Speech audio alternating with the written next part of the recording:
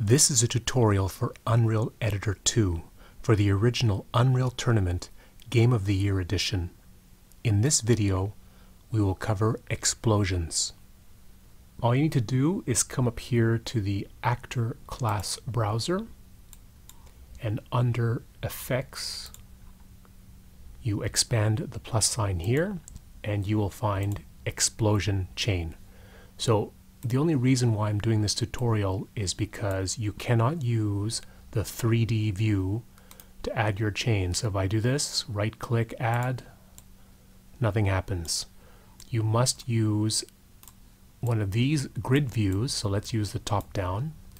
So if I come up here in the top down, right click, add explosion, and there it is. And now you can find it there and then move it down to wherever you need to go. So just keep that in mind. That's really the only thing about this tutorial. So let me delete this one because I've made one already.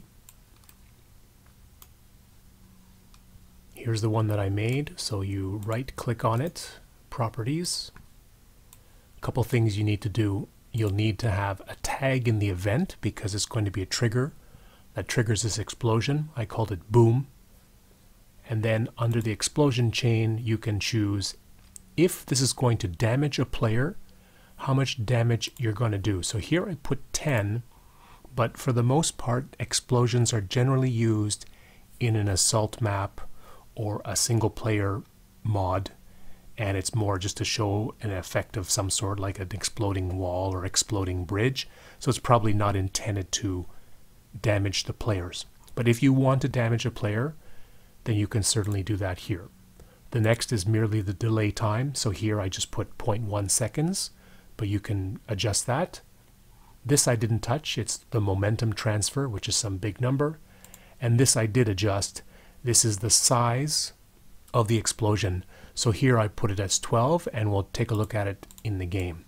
So the other thing you need now is a trigger. And under trigger, under events, under the event field, you put boom. So that matches the explosion, and here I just put a decal on the floor so you know where the trigger will be. So let's take a look at this in game. So the trigger is right over that decal. And that's it. So if you need to have a series of explosions, then you will need to use a dispatcher, which is covered in my triggers tutorial. I'll put a link to it.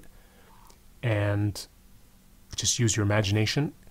I will also post a screenshot of the properties at the end of this video.